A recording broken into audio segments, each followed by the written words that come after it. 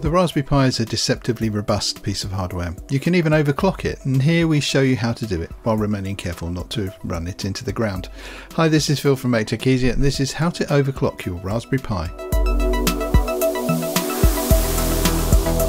Retailing at around $40, Raspberry Pi 4 already gives you plenty of bang for your buck, but you can get even more out of this powerful single board computer by overclocking it. Overclocking the CPU and GPU can often deliver a noticeable performance boost, which is particularly useful if you're performing resource-intensive tasks such as playing games, streaming high-resolution media, or using your Raspberry Pi as a mini laptop. Regardless of how you plan to use all the extra power, by the end of this video you'll have successfully boosted your Raspberry Pi 4's CPU and GPU. Before we begin, everything you need to know about overclocking. Overclocking means setting your CPU and memory to run at speeds higher than their official speed grade.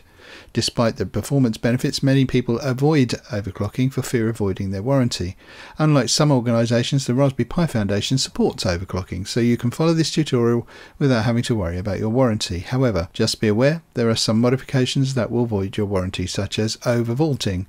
If this article leaves you eager to explore other ways to boost your device's performance, then you should review the Raspberry Pi Foundation's guidelines very carefully to ensure that you don't accidentally void your warranty. What you'll need. To complete this tutorial you will need a Raspberry Pi 4, of course, a keyboard and a way to attach it to your Raspberry Pi, a monitor, a micro HDMI cable, an SD card that's compatible with your Raspberry Pi. You will be wiping this card, so make sure it doesn't contain anything you want to keep.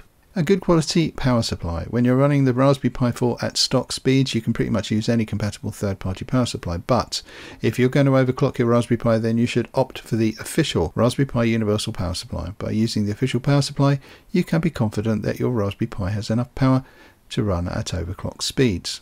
A way to cool your Raspberry Pi. When the processor works harder, it gets hotter, and the Raspberry Pi runs pretty hot anyway. If you don't reduce the heat produced by your Raspberry Pi, then it will hit its thermal throttling point pretty quickly, and you won't get the full benefits of overclocking. There are various options for cooling your Raspberry Pi, including heat sinks, a standalone fan or case with a fan included, or you may even want to get adventurous and build your own water cooling setup. That's way out of the scope of this video. Moving on. When you have these tools, you're ready to boost your CPU and GPU. Install the official Raspberry Pi OS. For the purposes of this tutorial, we'll be writing the Raspbian operating system to our SD card using Etcher. If you don't already have Etcher installed, then you can download it for free from the Balena website. Head over to the Raspbian website and download the latest version.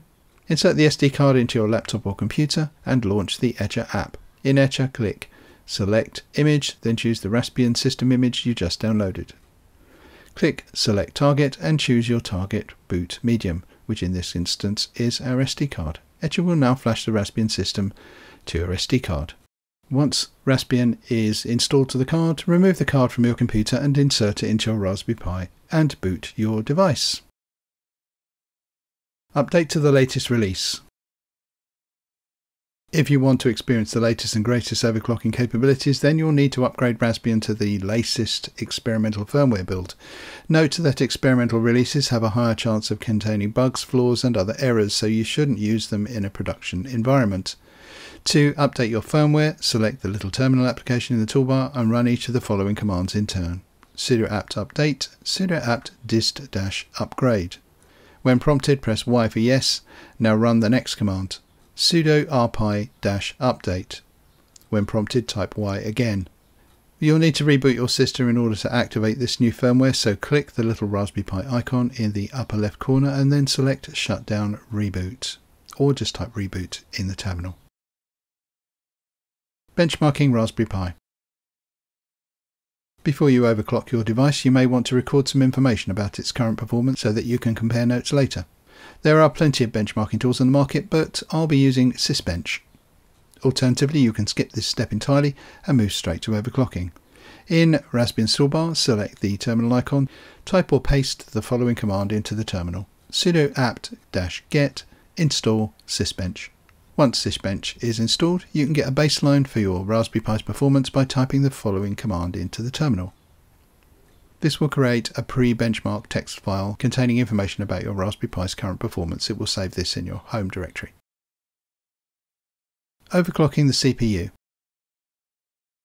When you overclock the CPU, you're increasing the clock speed of the central processing unit, which gives you a performance boost. Most workloads on a Raspberry Pi are influenced by the clock speed rather than the graphics processing unit. After overclocking the CPU, you should experience a noticeable performance improvement, regardless of how you're using your Raspberry Pi. To edit your Raspberry Pi's config.txt file, we require elevated privileges, so run the following terminal command: sudo nano/boot/config.txt. The config text file will now open in Raspbian's Nano text editor with root level privileges. You can overclock the CPU by making some changes to these core configuration settings. Scroll right to the bottom of the file and find the section marked Pi4. On a new line directly beneath Pi4, add the following: over_voltage equals 2 and arm_frequency equals 1750. Alternatively, if you have installed the latest experimental firmware, you can try these values instead: overvoltage 6 and arm frequency 2147. Save your changes with Ctrl-O and exit the file with Ctrl-X keyboard shortcut. You'll need to reboot the Raspberry Pi before these new configuration settings are loaded, so run the following command in the terminal window: sudo reboot. If your overclocking is successful, then Raspbian will start using your new configuration settings. Test your results. If you took the time to create a report before overclocking, then now's the time to generate a second report and compare the results. Launch a terminal window by clicking the little icon in the toolbar and then run the following command. This will create a post-benchmark report. To view your reports, select the file icon in the Raspbian toolbar and open both the pre-benchmark and post-benchmark files. You can now compare these reports to see exactly how much of a CPU boost you've gained. Overclocking the GPU. Now let's move on to the GPU. Open the terminal and run the following command: sudo nano/boot/config.txt. Scroll down to the Pi4 section and add the following on a new line: GPU frequency equals 600. If you have the latest experimental firmware, then you can try boosting this number to 750. GPU frequency equals 750.